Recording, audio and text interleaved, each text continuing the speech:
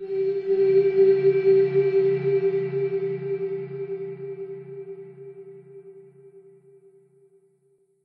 fat of the land. Quote, an abundance of wheat, wine, the dew of heaven, and the fat of the land. The story of Weston A. Price. This humble dentist, concerned by the growing number of cavities in his practice, traveled around the world to find an answer.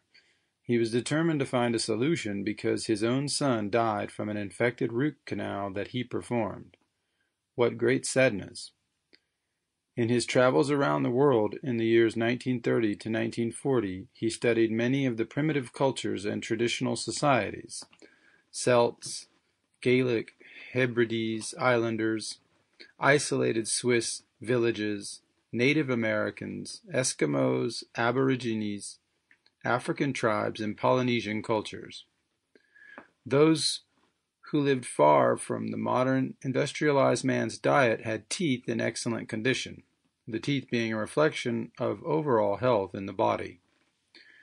Native Americans saw tooth decay as a curse, a going against nature.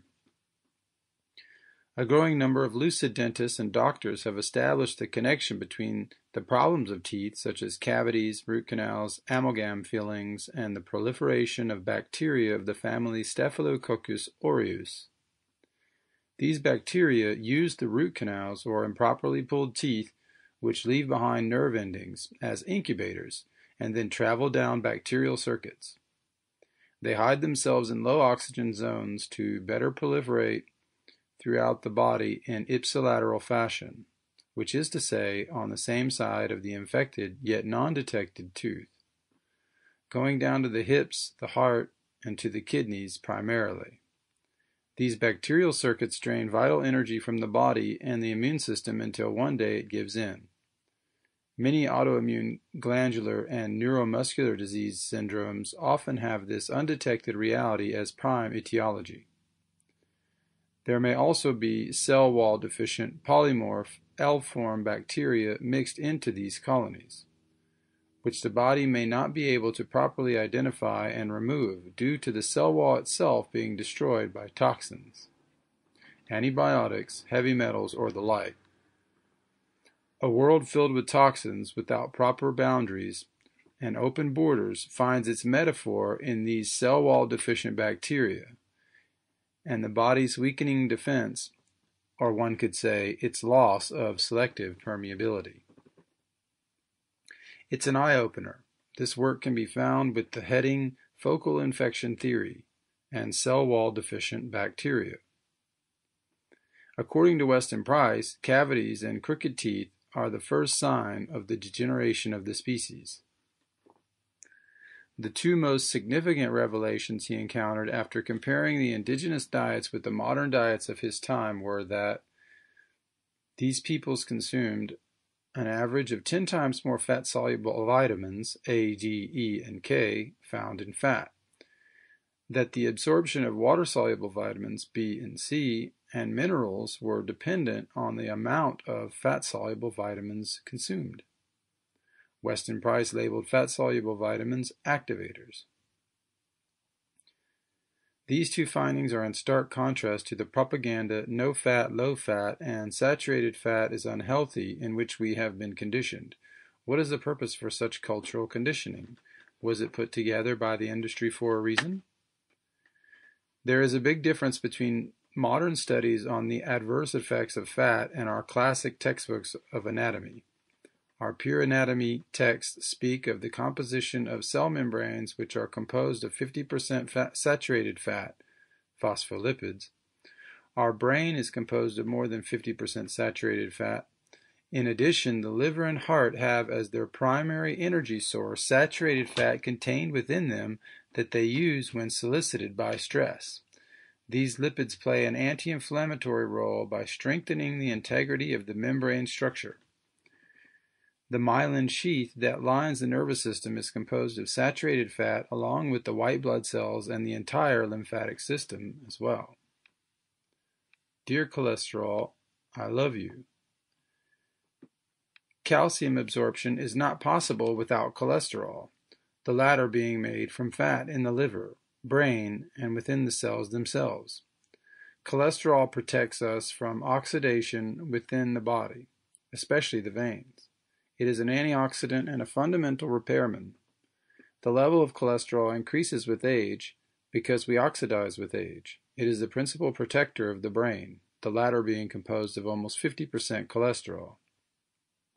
Children have a hard time making it, and it is essential that they get their cholesterol from their food. Cholesterol is also the precursor of the steroid hormones estrogen, testosterone, and cortisone. I do not cite sources because these functions are the basic functions of cholesterol and are found in the anatomical and scientific literature.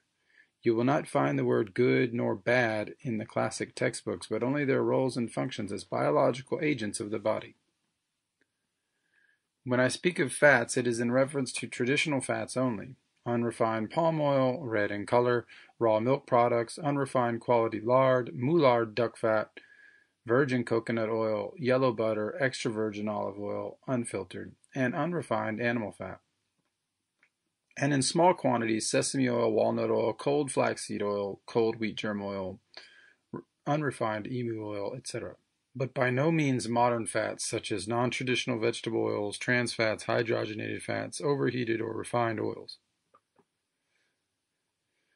Here are some of the weaker points of the structure that holds these anti-cholesterol ideas in place. First, who stands to gain? What replaces our traditional fats? It is often oils produced from monoculture crops that have been imported by large multinational corporations: soybean, rapeseed, corn oil, cottonseed oil, peanut oil, etc. Many studies which denounce cholesterol get their data from laboratory experiments in which rats are fed megadoses of oxidized cholesterol powder, atomized milk proteins. It is harmful, allergenic, and does not exist in nature. And it's not the one we find on our plates. Without cholesterol, we would not be able to eliminate toxins. We know that toxins are lipophilic, meaning they are attracted to lipids such as cholesterol. The toxins are then discharged with the bile. Without a significant amount of cholesterol in the diet, our internal reserves of cholesterol would be quickly depleted and toxins would dangerously remain inside, causing disease and other complications down the road. Disease has two main sources: nutritional deficiencies and detoxification pathway problems, often both in conjunction. Cancer, for example, is a strategy that the body uses to isolate the toxins in tumors that cannot get expelled normally. Cholesterol and foods that contain natural fats, especially raw fats like raw butter, are essential to the exodus of toxins. For a personal experiment, put a healthy amount of butter in a frying pan and proceed to scramble an egg white. Watch how the fat is not absorbed. Add the egg yolk and scramble it with the grease and you will see all of it absorbed. Cholesterol absorbs fats. The preferred fuel for the body comes from fats, not sugar.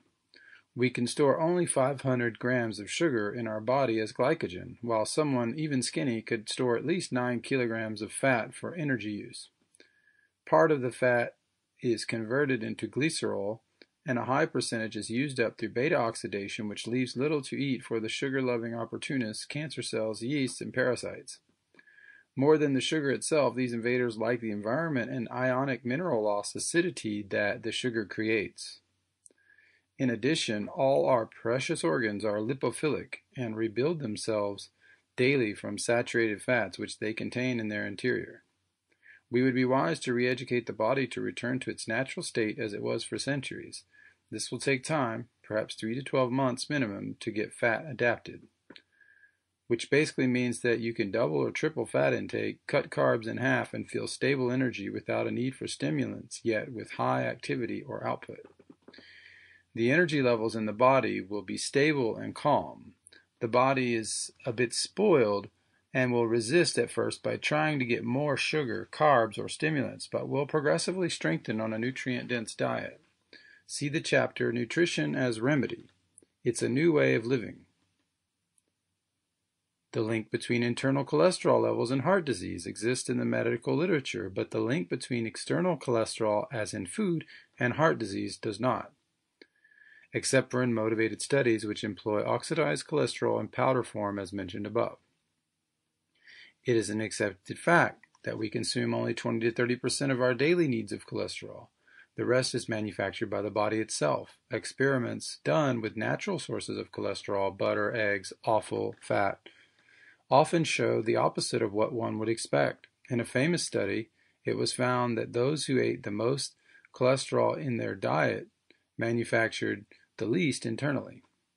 Of course, we are speaking of cholesterol from animals and their byproducts which have been raised and fed naturally. Animals fed with hormones, even natural food-grade hormones for artificial bulking and fattening, and animals fed with antibiotics should be avoided.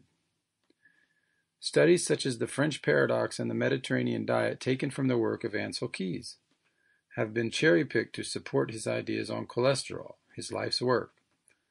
But up close, they proved to be incorrect. The French paradox diet was studied in Gascony, a region known for its foie gras, duck fat, pork, and cheese. These foods act as a layer of protective fat while improving nutrient absorption and facilitating detoxification. Different food textures, such as cheese and fat, help detoxify different toxins from the body by their mechanical aspect as well.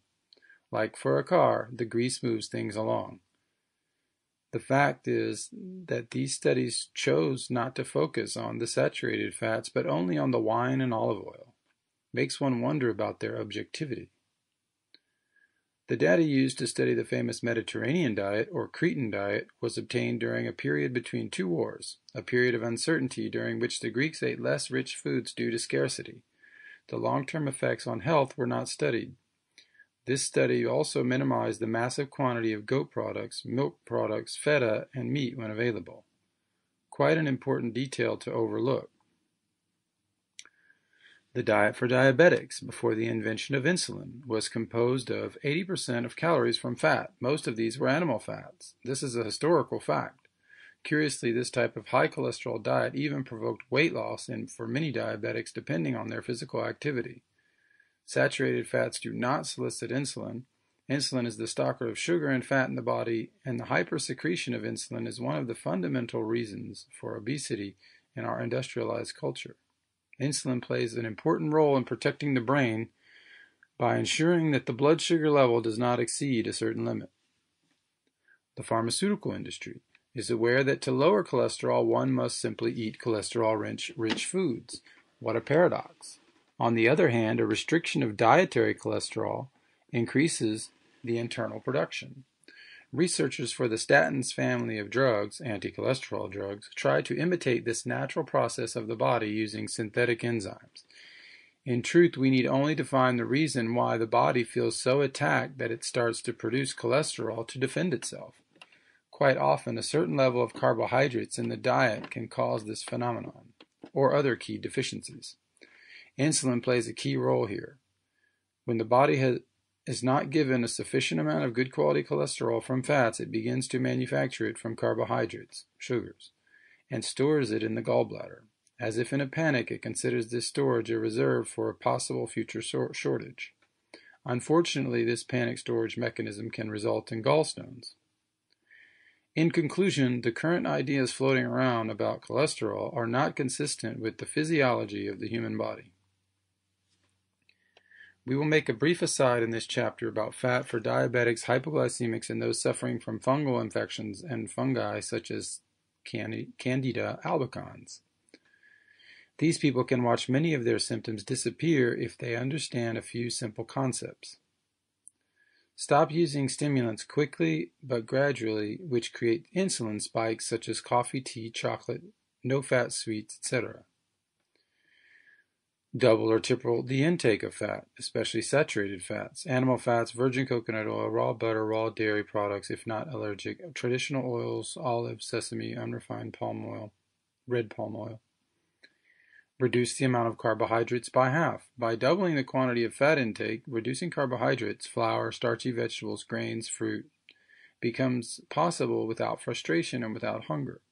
Count a small handful per meal, which is about 30 to 50 grams carbohydrate value. Always eat carbs with ample amounts of fat to avoid spiking sugar levels. Avoid sweets. sweeteners, and fruit juices. These foods support the growth of candida. It is helpful to understand that the outgrowth of candida serves a noble purpose. Often it acts as a signal that your blood sugar level is too high. Candida feeds on our excess sugar. It's like a kind of sugar barometer. Thrush-like symptoms and canker sores also point to the same overload of sugar and the concomitant acidity. Note: some cases of proliferation of Candida albicans happen on a biological terrain which is polluted with heavy metals, toxins, and amalgams. If this is your case, verification through laboratory testing, it would be better to remove the source of the pollution, removing aluminum or lead mercury amalgam fillings before attending to the Candida. Indeed, in some cases, Candida can be protecting us from heavy metal poisoning. Incorporate foods that promote glucose tolerance: cinnamon, gymnema, vanilla, cardamom, anise seed, fennel, or stevia, green powder only. Cinnamon is a good source of chromium. Chromium improves the cellular uptake of circulating sugar. This is one of the folk remedies for diabetes in India. 1 teaspoon per day, freshly ground and fried in oil. Personally, I cannot ingest cinnamon, especially freshly ground, and I feel it is toxic for the kidneys. I also feel the coumarin in freshly ground black pepper is toxic to the kidneys. But as this may only be a minority opinion, I have left this open for discussion. I also dislike stevia, even the natural form. I prefer raw honey. To be fair, Indians traditionally only use spices in their curries after having heated and fried the spices in oil first. This preparation lessens the possible negative impact of certain spices. This diet helped me to personally solve the riddle of my own unstable energy levels while all other attempts were not working. Fats are gradually assimilated in the digestive tract. They offer us a constant energy over a period of time.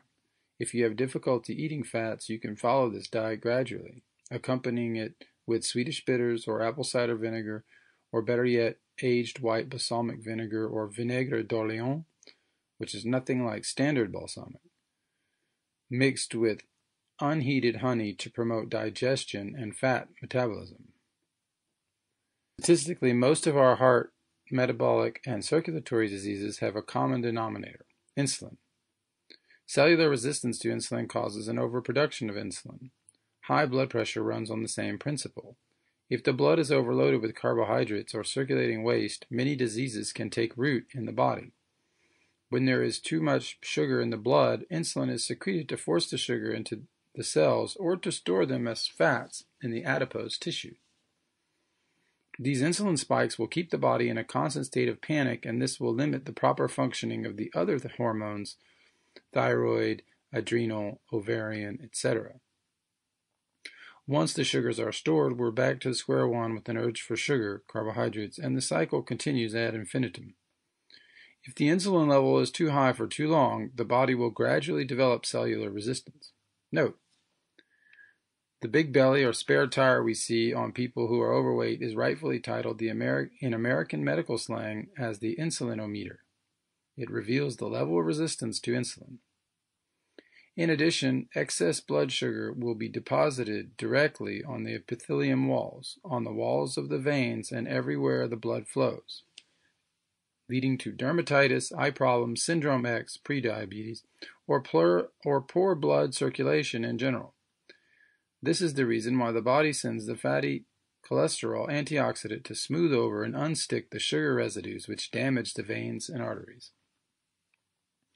Know that fats are the only category of foods that do not solicit insulin, in contrast to carbohydrates and proteins, and therefore the right quantity of fat per meal is one of the keys to good health. But do not put blind faith in my experiences. Test it out for yourself.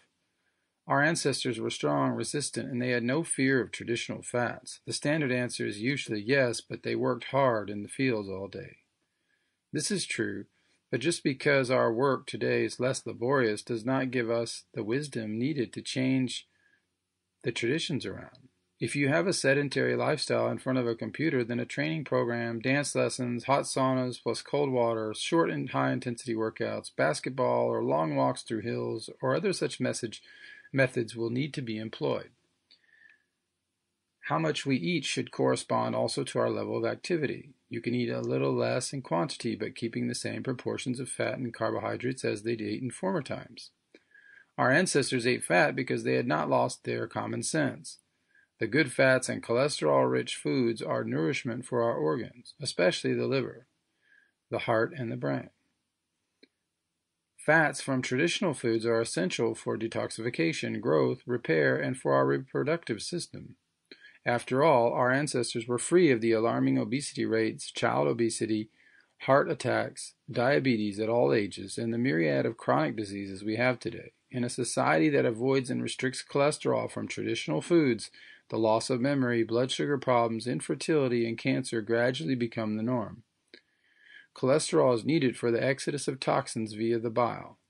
Otherwise, one incurs the possibility of improper disposal pathways leading up to tumor genesis. The rise in cardiac and metabolic diseases directly corresponds to the decrease in our consumption of butter and saturated fat. It also corresponds to the increase in our consumption of sugar and adulterated or refined oils. If we take a look at the old cookbooks, we will see a lot of cream, eggs, butter, tallow, lard, unrefined, liver, duck fat, and pork. Before the 20th century, people did not have problems with widespread obesity or degenerative diseases, nor did their children. Have we gone mad with the industrialization that has arrived on our plates with all the modern studies and propaganda that come with it? We love to say that we live longer than our ancestors, but in what condition is our third age? Did our ancestors have something to teach us? Do we waste foods that could be healing us? The society that wastes the organs of animals to use only pieces of lean meat, throwing out the organs of the iodine-rich heads of the shrimp, the orange, vitamin-rich tongue-like foot of the scallop, the B12-rich tamale and the head of the lobster, and the tamale, crab fat, and roe of the crab, is a society which is exacerbating our deficiencies. These foods are sacred and rich in vital, life force-giving nutrients. My brother tried this fresh lobster tamale with me at a respectable seafood restaurant, and he felt stronger for weeks after the meal. Refraining from respectfully eating the whole animal is creating its own dilemma. Not eating this simple greenish blue or black tamale can be a serious error for your body's stamina and vitamin level replenishment. The first thing that carnivores in the wild devour are the organs because they are the most nutritious. Nature reveals something essential to us if we have ears to hear. It is often heard but untrue that the noble organs such as the liver store toxins. We are speaking of the organs and offal from animals raised on high grass, soy-free, glyphosate-free, organic pastures. In truth, the liver stores our reserves of vitamins and eliminates toxins in the bile. Our ancestors had a tradition of eating organ meats once a week. A reminder of the nutritional importance of liver. In a study published by B.H. Ershoff, M.D., it was shown that there is a wealth of vital factors to be found in liver. Dr. Ershoff wanted to experiment with his anti-fatigue diet on laboratory rats. The first group was fed a standard diet for rats and synthetic vitamins. The second group was fed the same standard diet and a natural vitamin B complex, and the third group was fed the same standard diet with an addition of 10% of dry beef liver. Results? The first group swam in a tub for 13 minutes on average before getting tired. The second group swam for 13.5 minutes, and the third group continued to swim beyond the 2-hour limit. That's 10 times longer. This study, easy to reproduce, clearly shows that the presence of vitamins in animal liver, A, B, B9, B12, C, D, E, CoQ10, copper, and iron, are not negligible or as easy to replace as some might think. Liver cream shake. This drink will guarantee an immediate revitalization which will last for 12 to 48 hours and may have weeks-long effects on many deficiencies. Blend a slice of raw or frozen liver or kidneys, for kidneys retain 1 centimeter of fat around the kidney if possible, and pre-soak in salt water for a few hours, with equal to double its weight in artisan vanilla ice cream. Sweetened, beaten, cooked, and then frozen Devon double cream imported from the UK may also be used. Scrape a vanilla pod into the cream. Blend and filter through a stainless steel or copper pasta strainer. The idea seems disgusting, but the fatty cream absorbs the blood and neutralizes the taste. What is most important here is that you will feel a deep serenity and a clear thinking for the rest of the day as well as the next. It is highly beneficial. This mixture can be adapted with less liver and frozen as popsicles or even used in a child's bottle. It calms them. This combination of milk and liver has a traditional antecedent. Good quality cream helps children win the battle against sugar unless they are truly allergic. In this case, try goat or sheep's milk cream. Some make a recipe without cream using liver with a blended Virgin Bloody Mary mix, liver shooters. The first foods that are given to babies by the traditional peoples were liver and egg yolk, not cereals and grains. Easy liver pate. Dice an organic or quality farmer's market large onion or a few small ones and fry it up with butter, chicken fat, moulard duck fat, or an olive oil and butter mixture. Add diced potato to fry with the onions.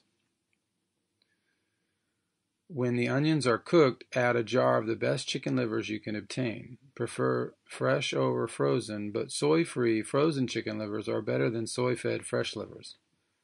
Recently frozen farm-to-table livers will taste better than store-bought frozen livers. Imported wine may be added to cook the onions faster. In this case, cook onions and some carrots separately and recombine. Cover, but do not overcook. The liver should be pink on the inside. Add 6 hard-boiled sliced soy-free eggs if you like. Pour everything into a glass blender or food processor and mix until smooth. Add more Celtic salt and whatever non-MSG spice mix you like if needed. Lay out in a small dish. If you do not have a glass blender, then just let the livers cool in the refrigerator before mixing in plastic. You can also smash manually or buy a simple hand-turning food mill device. As a cheat, you can buy onion bits fried in palm oil at most grocery stores. Avoid anything labeled vegetable oil, which is soy oil. Layer the onions on top along with the diced hard-boiled eggs and some diced parsley. Serve with spelt matzo or imported or local artisan rye crackers or toast. Can be served as a dip or as a standalone dish. For a sweeter tasting pate, you can add carrots and a little red wine to the onion reduction. You may also add tomato sauce for a meatloaf presentation effect. In this case, you can add ground beef. This can even be for breakfast. For a more therapeutic version, add a couple cups of frozen beef blood or pork blood from the Philippines found in Asian markets with 3 beaten eggs, optional. Add this when you add the frozen chicken livers over the cooked potatoes and onions, carrots, etc. Cover and let it cook like an omelet or scramble for cooking on the fly. Then run it through the food processor for a chocolate mousse looking aspect. Serve standalone in a large ramekin with the salad and a ramekin of stewed apples. On a trip to Norway, I was delighted to see how my friends ate liver pate on sourdough bread, fermented beets and onions, hard-boiled eggs, fish eggs, and pickled herring for breakfast. This builds strength and stamina over time in the place of the modern sugar carbs feast that many people have for breakfast. Such a meal can be of great importance as a lifelong tradition. A more rustic breakfast seems to push away the dependence on sugar and open the palate to bitters and other more adult tastes. In America, for example, all this craze for street food and taco trucks probably stems from authentic vendors selling cow tongue, livers, innards, lungs, and other animal parts mixed into their tacos. These organs contain more vitamin combinations than the standard fare, and this practice ensures the proper and respectful consumption of all parts of the animal. Our old friend from paradise, the sacred palm tree. According to many anthropologists, the humanity's origin was near the equator. Whether this is true or not is debatable, but in this belt we find the coconut palm, faithful friend of man from paradisal times. Coconut and red palm have been harvested for millennia. These palm trees make 50 times more oil per acre than any other plant on earth. In addition, they give the oil with impressive ease. It is as if nature was saying, "Here is where I put the oil." However, the corn and peanut oil industry, beginning its rise in the last century with such rapid growth, viewed the palm trees as competition. Soon after, studies emerged showing that coconut oil, when strongly heated, oxidized, and refined, was harmful. This ultra-refined coconut oil was injected in high doses in laboratory rats. We can clearly see that the researchers had not tested the traditional virgin coconut oil. Do you see a pattern of behavior with these motivated researchers? Anytime someone shows you a scientific study, the first question should be who paid for it, and the second question should be who really paid for it, as the bankrollers often hide behind great-sounding organization names. Did you know that in America, up until the Second World War, we used butter and coconut oil to make biscuits and cakes until the emergence of sunflower oil, canola oil, and soy oil, safflower oil, and margarine, which have since replaced them almost entirely? A few benefits of traditional saturated fats. Butter is deliciously divine, isn't it? Listen to your intuition. Experience shows that traditional fats contribute to a strong and fit body shape, especially butter and coconut oil. In general, fats do not solicit insulin production, and to be more exact, the more a fat is saturated, the less it solicits insulin production. Rather, it is the overeating of carbohydrates in our generation sweet tooth that makes us gain weight. There are other factors such as widespread intoxication, nutrient and mineral deficiencies, endocrine disruptors in the environment such as soy and plastics, and an overall lack of nutrient-dense and vitamin-rich foods. Our society consumes too many hidden sugars. Even an extra 5 grams per meal can make the difference between gaining and losing weight. The Greek statues are much closer to our ideal form than the emaciated models of fashion. I am sure we can find a happy modern medium between these perspectives. If we would like to avoid long-term constipation, a sufficient amount of saturated fat in the diet is necessary. Constipation slows down weight loss. Like a car without grease, movement is difficult. Olive oil cannot replace butter as it is devoid of cholesterol, choline, vitamin A, D, E, and iodine. Raw yellow butter is the best because pasteurization and thermization destroy the Wilson factor, stigmasterol, which contributes to flexibility in the joints. However, as butter, unlike milk, can hold up to pasteurization better than any other milk product, it is healthy even if it has been pasteurized.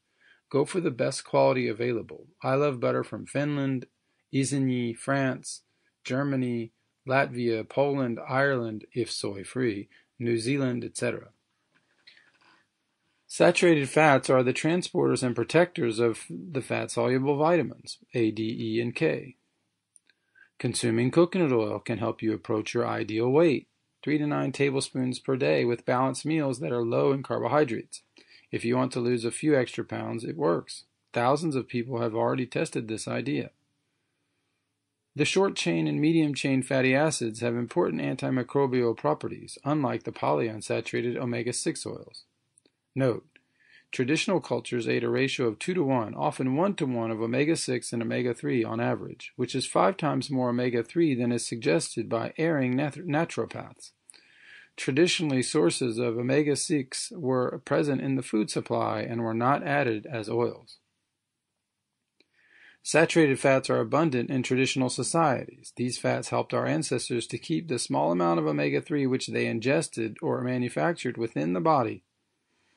Saturated fats act as insulation, holding in our warmth and retaining water to avoid dry skin.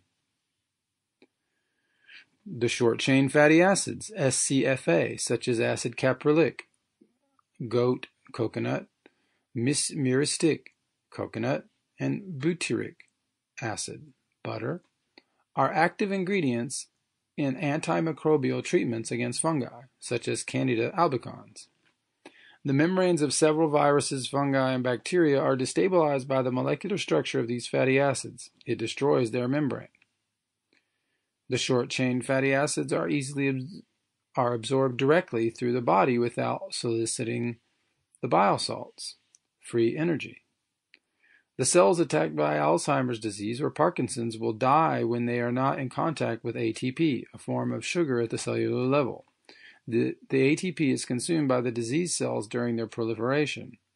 However, studies have shown that brain cells, through the conversion of the ketone bodies found in coconut oil or palm oil, can manufacture energy in sufficient quantity without calling on ATP for energy production.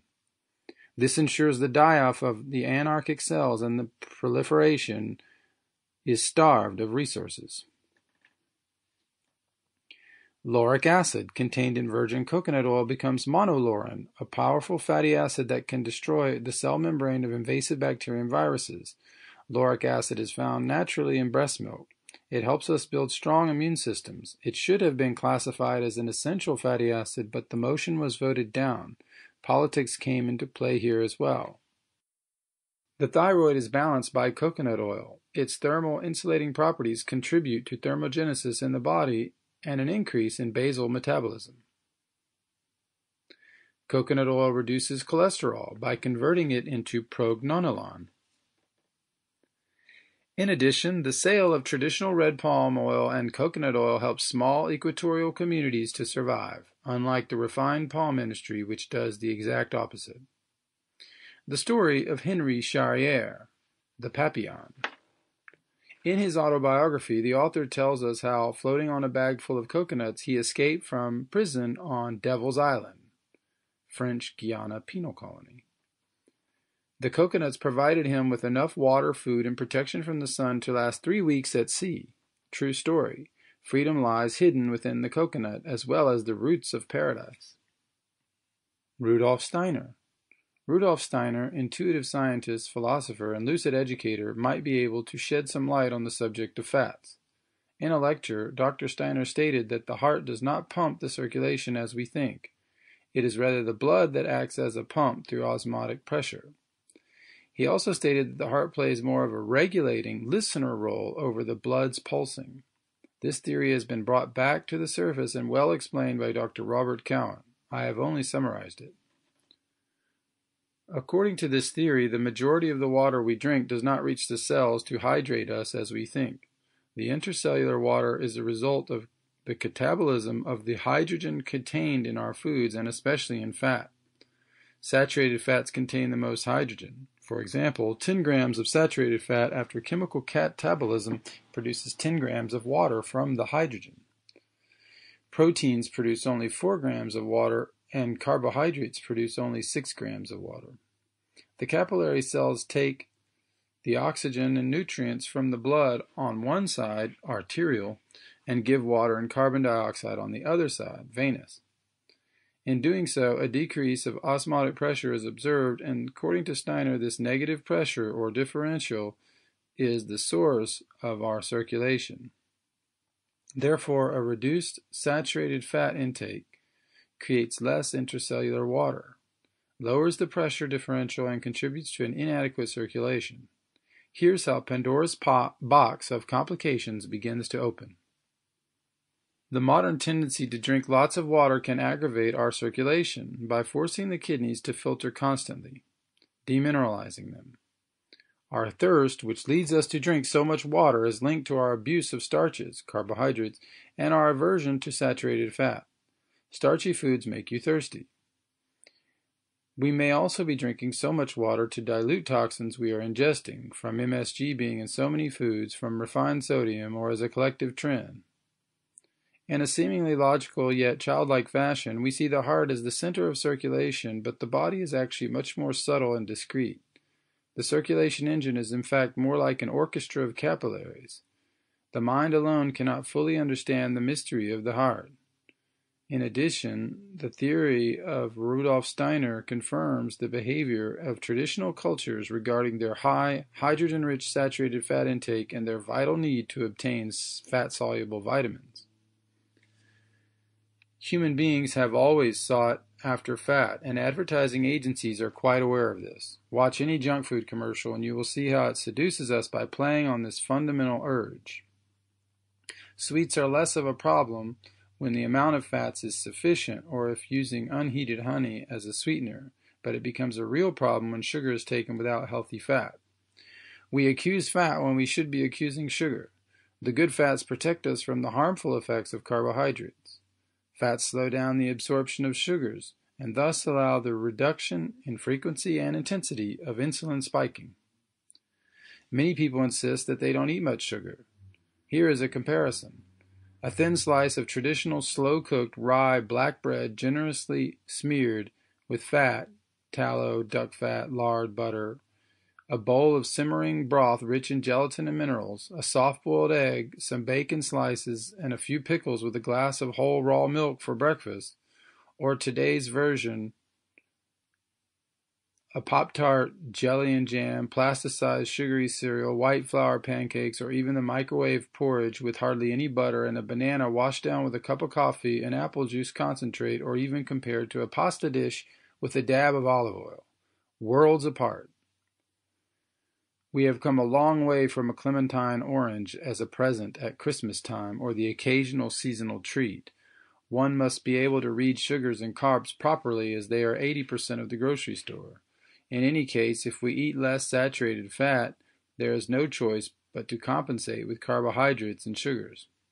Here is one of the keys to defeating the demon behind many compulsive eating disorders. Sugar's fated nemesis revealed at last, fat. Sugar and carbohydrates should not be underestimated because, culturally speaking, we have never eaten such quantities until modern times, and the effects are profound. Sugar can bring down an entire nation. The goal is not a war against sugar, but an understanding and right-sizing of this danger which has taken up too much space. There is a link already well established between our behavior and our food, between school problems and junk food, between lack of concentration and sugar. Why all this hyperactivity and lack of effort in urban teenagers?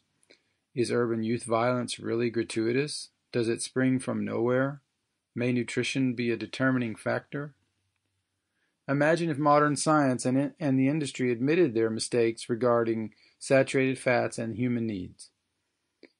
And add to that the admission of how soy-based fats and proteins weaken the body's upbuilding capacity. The whole consumer structure would take a dive because it is based on the desire to lose weight, the myths of cholesterol, the myths of the cardiovascular and metabolic diseases, and the drug sales associated with this lack of understanding of human nutrition. It is easy to see, with everything at stake, why these things have not been allowed to emerge to the surface. Time to grab your shovel. Quote, "In times of widespread fraud, the mere act of speaking the truth is a revolutionary act."